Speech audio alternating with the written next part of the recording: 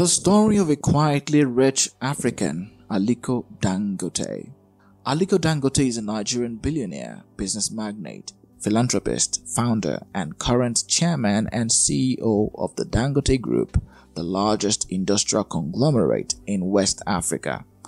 He became Nigeria's first billionaire in 2007 and has been named the richest man in Africa for the 11th time in a row. His net worth is approximately $18.6 billion and he is considered to be the richest black person and the 65th richest person in the world. Although he's from a wealthy family, his business wasn't this big from the outset. In fact, he launched his business empire by selling staples like flour, sugar, and salt.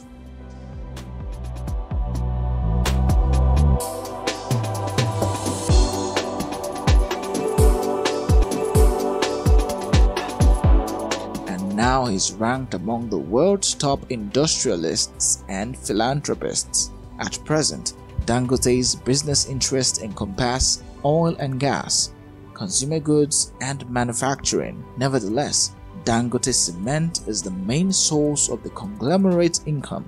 Additionally, Dangote controls the third largest sugar refinery in the world. Dangote was born on 10 April 1957 in Kano to Muhammad Dangote, who was a business associate of Sanusi Dantata, the father of his mother, Maria Sanusi Dantata. He comes from a lineage of wealth. Al-Azhar Dantata, his maternal great-grandfather at the time of his passing in 1955, was the wealthiest man in West Africa. Business and greatness run in the bloodline of the family. Al-Azhar was a Nigerian trader who sold kola nuts and groundnuts and was a distributor of European goods. He had business interests in the Gold Coast as well as supplying raw materials to British trading enterprises. Dangote attended the Capital High School in Kano. After finishing his education at the Sheikh Ali Kumasi Madrasa, he received his diploma from Birnin Kudu Government College in 1978.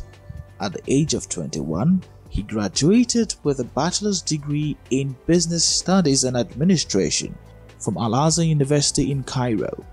Shortly after graduation from college, Dangote borrowed $3,000 from his uncle to import and sell agricultural commodities in Nigeria. Thankfully, he was able to purchase goods at wholesale prices from foreign vendors. Rice from Thailand and sugar from Brazil were two of his main imports.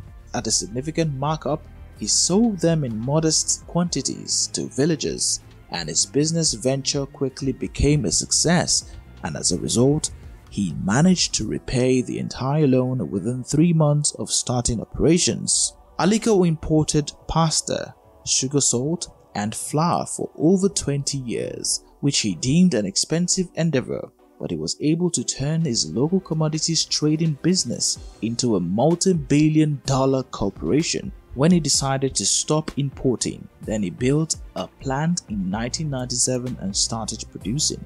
Dangote built a multi-million-dollar manufacturing facility in 2005, greatly expanding the company's operations.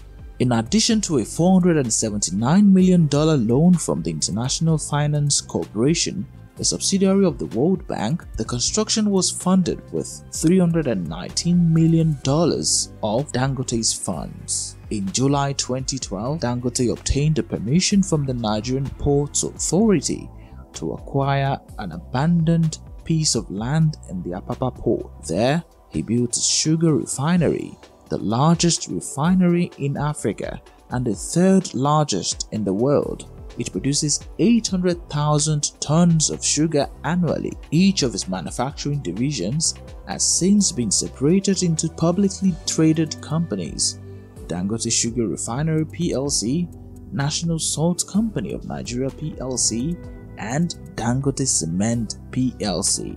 Dangote believes in reinvesting to make more wealth. He has always reinvested the majority of his profits back in his businesses. As such, his position as the richest man in Africa appears to be one he will keep for a long time. By the way, he has expanded into new business segments including telecommunications, real estate, steel manufacturing, and Dangote Peugeot Automobiles Nigeria Limited (DPAN). The Grand Commander of the Order of the Niger (GCON), Nigeria's second highest honor, was given to Dangote by the previous president Goodluck Jonathan in 2013, 2014, 2015, 2016, 2017, and 2018. Forbes recognized him as the most powerful man in Africa. 2014 Forbes Africa Person of the Year award was received by Dangote. He was named one of CNBC's top 25 businessmen in the world in 2014. A selection of people who changed and molded the century was selected as one of the world's 100 most influential people by Time magazine in April 2014. Dangote was included among the 50 most influential people in the world by Bloomberg Markets in October 2015. The Guardian Man of the Year 2015 went to him. He was listed in New Africa Magazine's 2015 and 2019 Top 100 Most Influential Africans.